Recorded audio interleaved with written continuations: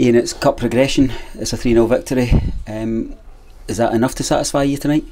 Yeah, obviously in cups it's about getting through. We got through well in the end. Created loads of chances second half. Really good performance by their goalkeeper. But we had to work hard for that. We had to, move the ball a bit quicker than we did in the first half. Try and use our fitness to better use, and I think we saw that in the second half. We really came forward, came through the game well. I guess you could sound the kind of commentator's klaxon, because I'm going to say it for the first time this season. A performance of two halves? Yeah, I think first 10-15 minutes we weren't quite at it, a bit laboured in our possession with the ball. We gave them a couple of opportunities. We could have found ourselves 1-0 down. It should have been 1-0 down actually, so really good save from Robbie. Then we got to grips with the game. I thought the last 20 minutes of the first half we started to dominate the ball a bit more without creating really anything of note. Their goalkeeper had a quiet first half.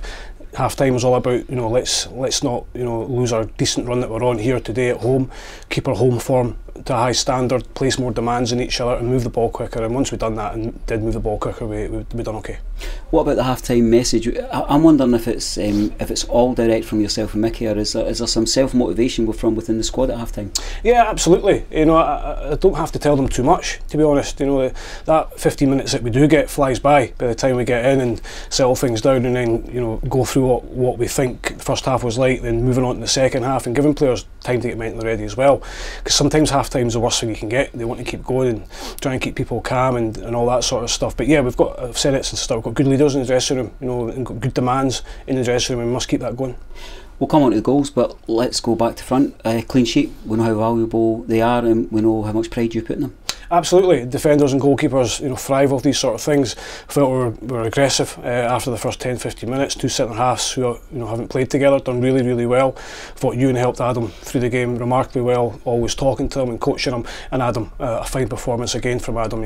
I've said it all along, that's his position. It's just hard, we've got two really experienced centre halves in there at the moment. In terms of giving you that bit of pressure to scratch your head, not only does he do well at the defensive position, but he pops up with a goal, and it wasn't a centre-half's goal, but quite similar to when Lewis Vaughan scored last week. Yeah, really good movement as well, really well worked set play actually from the boys as well, a little bit off the cuff, and again, because we've got good quality within the squad, they can go and do that, and it was a great time to score just after half-time, settled us down again, and I liked the way Adam sort of managed himself in the game, didn't get too cocky, because it can go to your head sometimes. He'd done what he was there to do first and foremost, which was to defend. For him to pop up with his first goal for the club, absolutely delighted for him. He's worked really hard in training. It's a moment that he won't forget. It's probably a strange feeling for him as well, but yeah, he deserves all the plaudits he's going to get. Two other goals from the strikers department, what's your view of those? Yeah, really good strike from Vaughan. He had a frustrating afternoon. It wasn't quite sticking for him today, but he's a bit like Dylan Easter in that respect. Dylan can kind of have a frustrating afternoon and then shows moments of absolute quality, and that's what you get with these sort of boys, and that's why you have to put up with sometimes with the negative side of it and understand that, but they produce moments of brilliance, and Vaughan's done it again today, and off the post from distance, and Dylan does it to set up Jack Hamilton's head at the back post. So as much as we didn't get fire in the first half in the forward areas, when we look around the goals, it's always these sort of boys that are involved in it. They've just got moments of quality. Robbie's away on some crutches with his thigh strap. Is that more a precautionary thing till you get in on Monday in a set? Yeah, I hope so. It didn't look great from, he's kicked out and went down straight away. He's an honest guy, Robbie, very professional. So really, that's our only sour point of the day. We've had to use a substitution and also time to do it. You only get so many times to make changes. So really disappointed for Robbie. He's been another one that's waited for an opportunity. But we've got good players on the bench. Obviously Kevin comes on, looked really assured, which was important for him as well. But we'll assess Robbie Monday morning and see where we are. I've got to ask the question that everybody knows what your answer is going to be, and that is, what's your thoughts for Thursday? What's your preference? Well, we say anything at home, Davey. It's always, we love it here. I think our home record over the last year has been really, really strong. I don't think teams particularly like coming here because they know our record's good. So yeah, any home draw, we don't really want to be travelling to other parts of the UK at this stage. A respectful word for our visitors.